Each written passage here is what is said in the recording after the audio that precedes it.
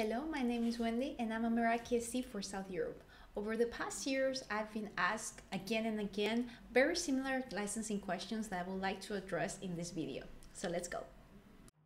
Alright, let's start with one of our first most asked questions. Let's say I have 3 devices. In this case, for the sake of simplicity, we're going to take 3 MRs. One is 1-year license, second one is a 3-year license, and the third one has a 5-year license. How we calculate the co-termination expiration date is by taking the average of these 3 durations. In this case, it will be 3 years. Now you might be wondering, hey, that's unfair because I have an MR that has 5-year license, so you're actually like stealing me 2 years, no?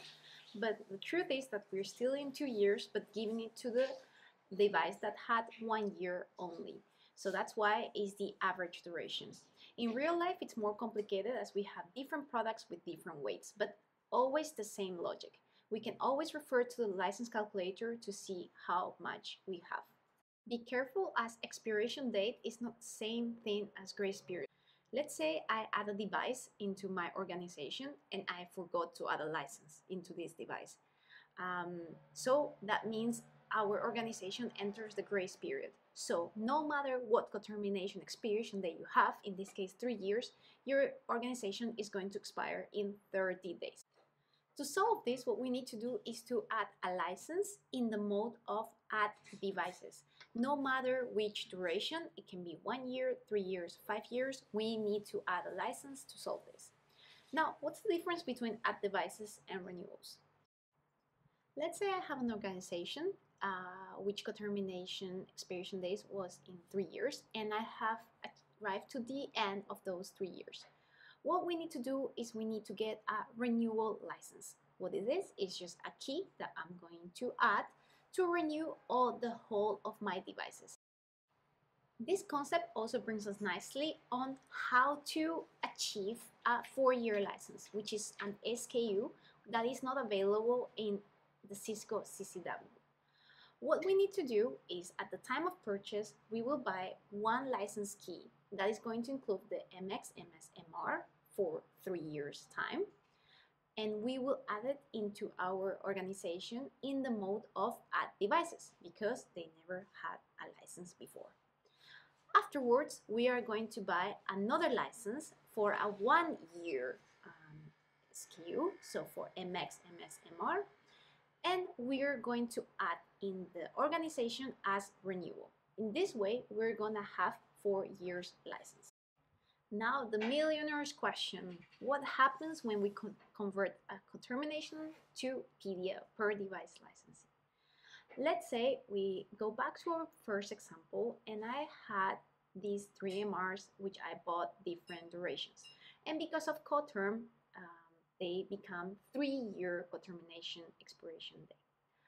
When we change to per device licensing, we keep the co-termination expiration date for all the devices.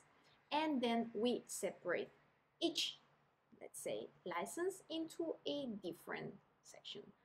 That means that we are gonna get separate licenses for each device and all of them will have the same expiration date to start with. In the future, which is great about per device licensing, is that it gives us a lot of flexibility.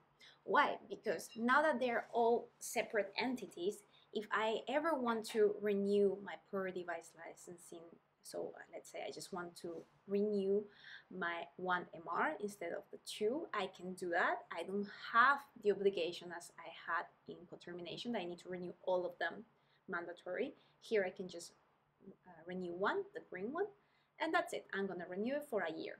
Then the purple one, I'm gonna renew it for 2 years. And then the yellow one, I'm gonna renew it for 5 years. And that's fine, I do that, and I can apply it into each of my devices, and the durations of each of the MRs will change accordingly.